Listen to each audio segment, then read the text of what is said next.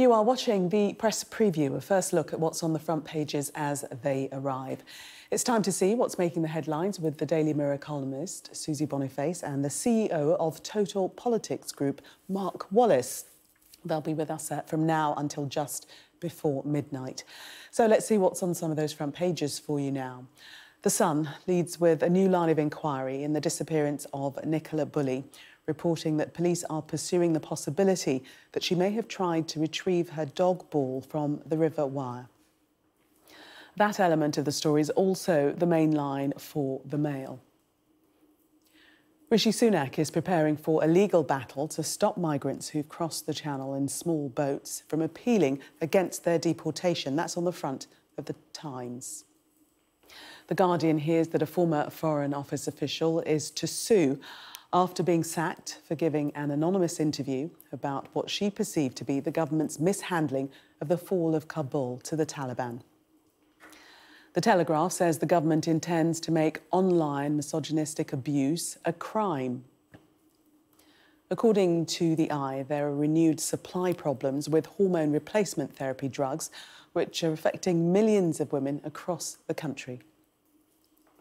The Express quotes excerpts from Boris Johnson's TV interview with his former Culture Secretary, Nadine Dorries, in which he says he believes the Conservatives can win the next election, especially if they cut taxes. The Financial Times reports that the FTSE 100 share index reached an all-time high today. The Mirror says a celebrity special of Who Wants to Be a Millionaire has been put on hold after 3 women allegedly refused to work with Jeremy Clarkson following his article about Meghan Markle. And The Star has the story of a West Midlands village apparently being terrorised by an aggressive owl.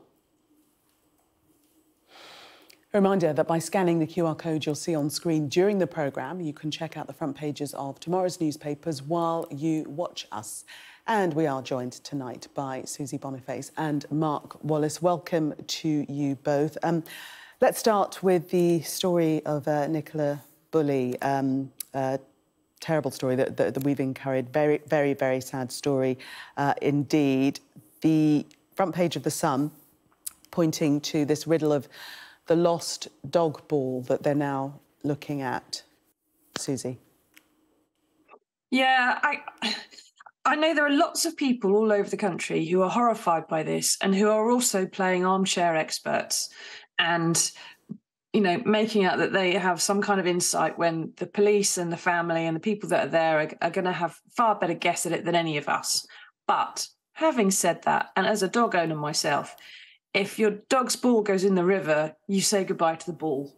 And that you don't go in after it. And Nicola seems to be a fairly sensible person. I don't think she would have done that. She's also supposed to be quite a decent swimmer. And if you did end up in a river, you would just get rid of the coat that the police think has dragged her down. It doesn't explain why her body hasn't been found. And more than anything else, just as a dog owner, if you've got a spaniel, as Nicola did, those animals love water, and if their owner goes in the river, I'd have thought the spaniel would be straight in there after her. You wouldn't better keep it out. So I can't see this explanation really being the full answer that we'll end up with in the fullness of time, put it that way.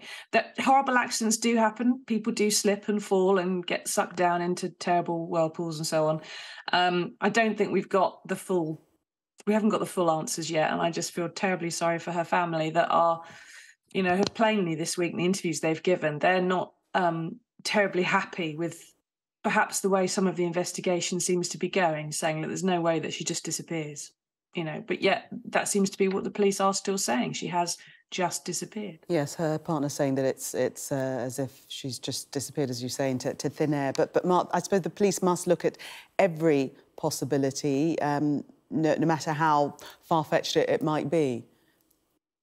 Well, they must look at every possibility, but I confess this is part of what troubles me a little bit about this story appearing in lots of the papers tomorrow morning, which in various papers is described as the police's working assumption. Now, I'm sure the police are considering a variety of different theories, but assumptions are risky things in investigations. And the fact is that, just as Susie says, we don't know what's happened. That's the whole point at issue in this story. We don't know.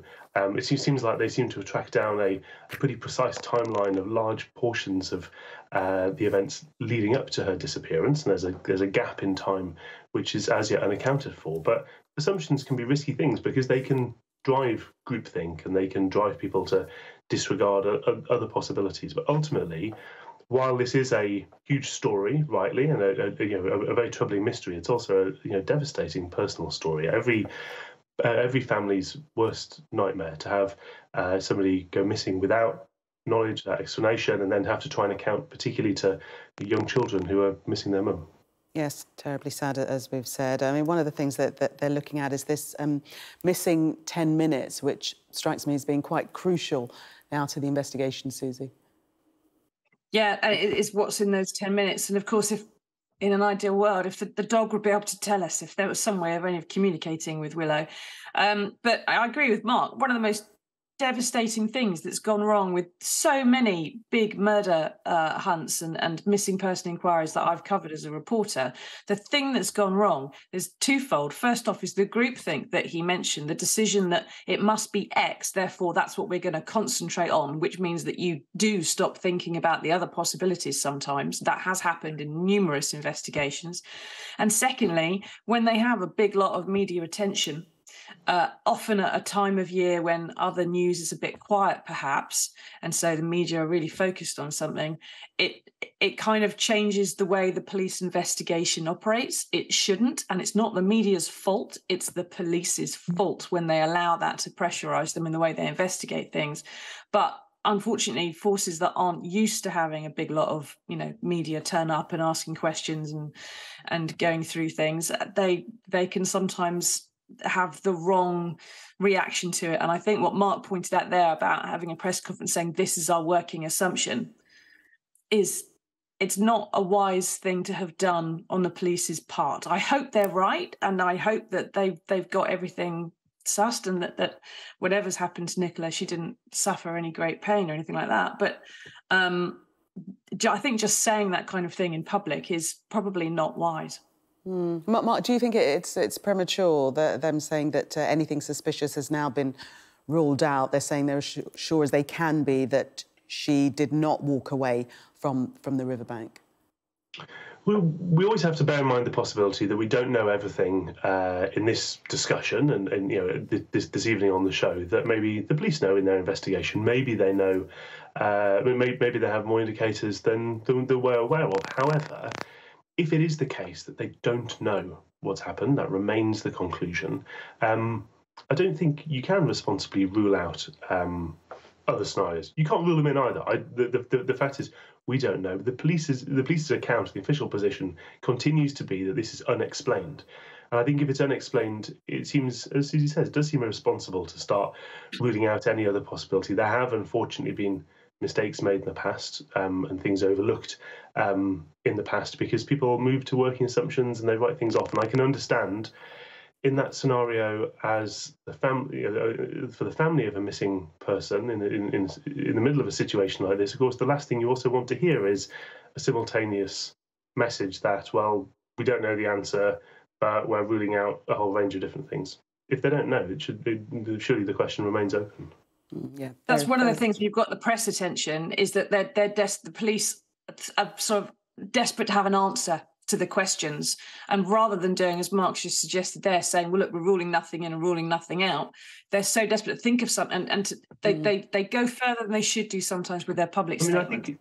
I think it's fair to say that there is an extraordinary amount of pressure, particularly in the modern age, on any authority, any investigation like this, because we're so used to the idea that you hear people say this all the time around circumstances like this, you can't just vanish.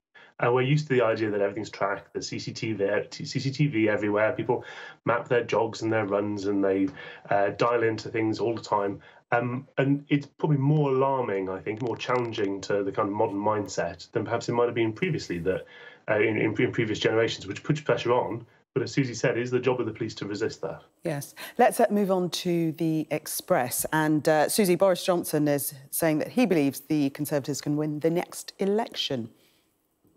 Yes. The one thing I think you could probably, well, there is many things you could probably say to find the rule of Boris Johnson as Prime Minister. One of them is arguably the ability to talk things up, shall we say, because I can't say what I would actually call what he was talking most of the time. And being, the boosterism and being positive and rah, everything be marvellous, chaps, off we go, fa fa fa. And this is just another example of the cloud cuckoo land that Boris Johnson probably thinks that everyone else should be living in.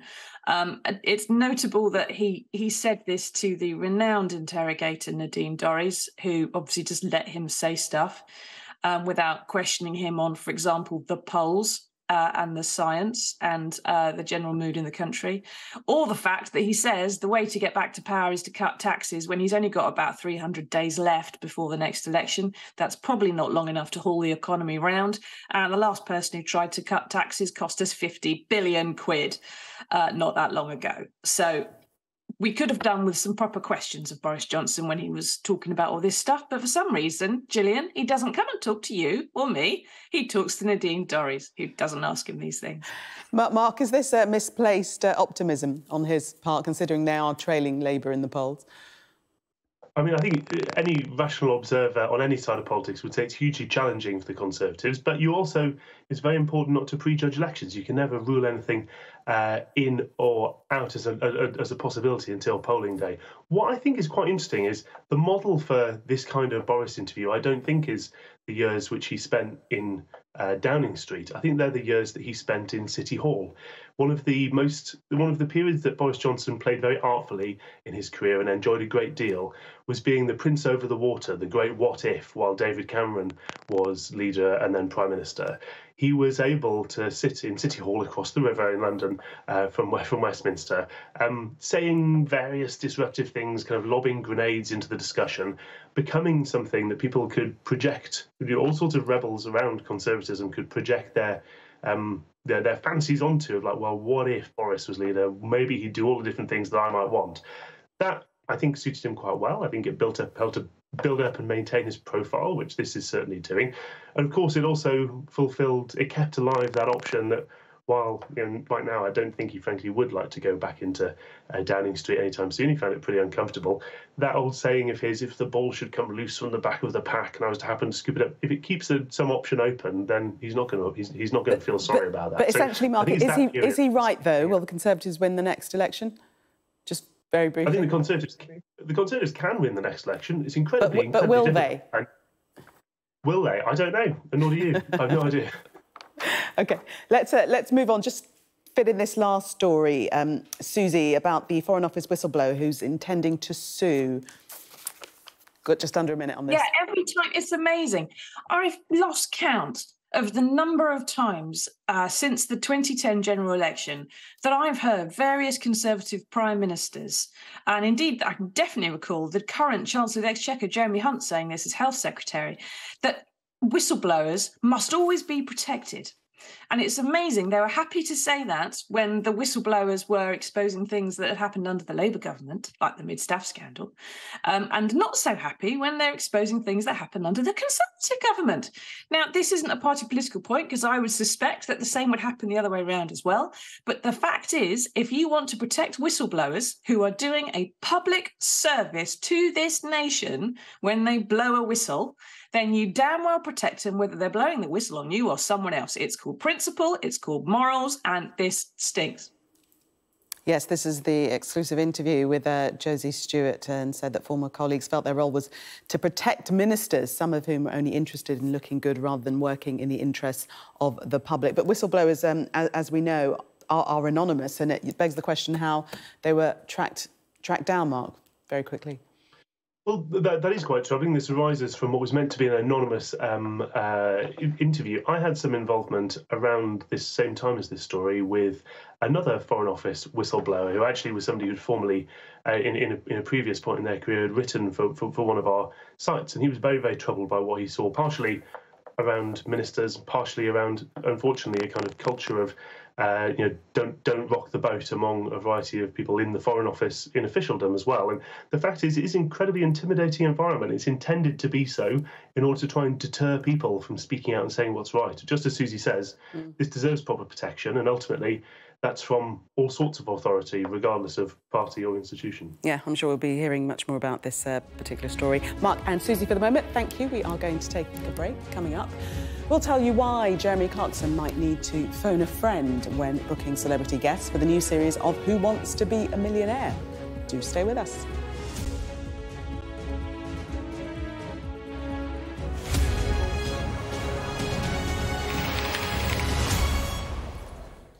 Let's crack on with the stories and the eye. This story about a shortage of HRT, which is vital for many women to simply function. But women are struggling to find the hormone replacement medication because of supply problems. Susie. Yeah, so what's happening is pharmacists are spending half their days ringing around trying to find the right suppliers for things. And this isn't just HRT that this is about. This is also about some penicillin byproducts. My daughter had a dose of scarlet fever a little while ago, and the one kind of treatment medicine for her, amoxicillin, wasn't around. She had to have the other one because it's just in short supply. And there's lots of people who've said that some of the medicine shortages are down to Brexit, due to the EU, due to pandemic and blah, blah. Whatever it is, it's been going on for a very long time. And not only are there women who are not getting their HRT, and therefore some of them are going to be finding it very difficult to cope with daily life. There are people who are not getting perhaps the medicine and the treatments and the regular prescriptions they're also expecting, and they're not getting them at times they ought to. That's going to have a massive knock-on impact further down the road with the NHS and the rest of sort of our welfare system that really needs addressing. Because if you don't get the medicine you need when you need it, when it's easy and cheap and simple, then you just have a more expensive problem further down the road that's harder to fix. Mark, according to the Eye, drug manufacturers are saying that they're frustrated by the silence from the government. Yes, and actually, this is the Eye's headline describes this as a new HRT shortage. From my understanding, this is not a new shortage. There was obviously an initial bout of shortages of HRT medication about a year ago, but even before Christmas, there were reports that while there were, there've been things like an official registry created of which medicines in particular are facing shortages. Those registries have been becoming out of date. They've not been reflected by what's happening on the ground. And if you're getting into what's now breaking cover as a second public major shortage in HRT, and as Susie says, in some other medicines, that's a sign that all the solutions that were meant to happen a year ago have not succeeded. One thing I think is quite troubling is, remember, when everything was urgent in the pandemic, we saw some really good innovations, I think, in the way in which the regulators, the MHRA and so on, dealt with things like licensing, properly looking at supply. It should not be beyond the wit of human beings to say, actually, where there are medicines that are licensed in other equivalent regulatory regimes in other countries, we should be able to, in some cases, make an exception, copy and paste their licenses, accelerate approvals and help to free up supply. It might not be perfect, but it should at least help to deal with some of these problems. Yeah, but from what you're saying, it seems to corroborate the theory that the Eyes put out, that there is silence from the government. Let's move on to this last story. Jeremy Clarkson, we said in the tease that he might need to phone a friend when booking celebrity guests for the quiz show Who Wants to Be a Millionaire. Why so, Susie? Well, having written something really rather disobliging about Meghan Markle, in fact, flat out hateful, and having to apologise for it quite extensively, they're now finding that when they come to book female celebrities for the celebrity version of I Want to Be a Millionaire, they'd rather phone a friend, shall we say, and not be on the air or anywhere near Jeremy Clarkson, because these are celebrities we're talking about, they feel that it would affect their brand in some way, and they don't want to be associated with him. They don't think it's going to do them any favours to be on screen with him. I would like to put myself forward right now. I will nominate myself to go on screen with Jeremy Clarkson because I would cough and go, misogynist, all the way through. And I think that would probably get us all through it. Susie, you've got your plan. Let's see if they give you that call. We're going to leave it there. Thank you very much, Susie and Mark.